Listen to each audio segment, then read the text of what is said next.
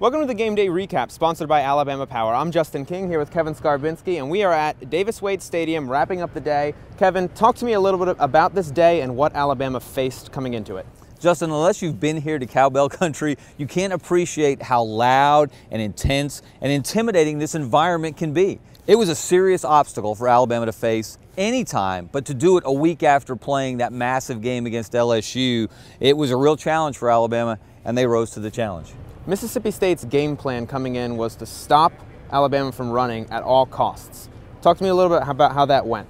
I think that's pretty much the mindset of every defensive coordinator. Make Jake Coker beat you. Don't let Derrick Henry beat you. Easier said than done. It works a lot easier in the film room than it does on the football field. Jake Coker was not sharp tonight. He was not at his best, but he didn't throw the ball to the Bulldogs, which was a positive for Alabama. And it was interesting. You looked up on the stat sheet after the game, and you almost didn't realize Derrick Henry had 22 carries for 204 yards. Of course, most of those yards came on those two long touchdown runs. The guy's a beast. You just can't stop him. Yeah, stats a little misleading for this game. You kind of just take a look at the numbers, and they might not necessarily make sense. They don't say a 31-6 game, that's for sure. Mississippi State had more total yards of offense than Alabama did.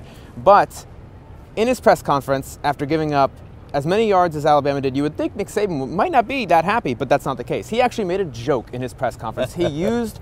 Hey, the man bleeds. We found out tonight the man actually bleeds. Kevin, Nick Saban used the word resilient multiple times when talking about this team in that press conference. What does he mean by that, and where does this Alabama team compare to ones you may have seen in the past? Well, in terms of resilience, what he means is coming into this kind of environment against a quality football team, not playing your best, and still not being challenged on the scoreboard and not being challenged at all really in the second half, a week after the game of the year, century, whatever you want to call it, against LSU.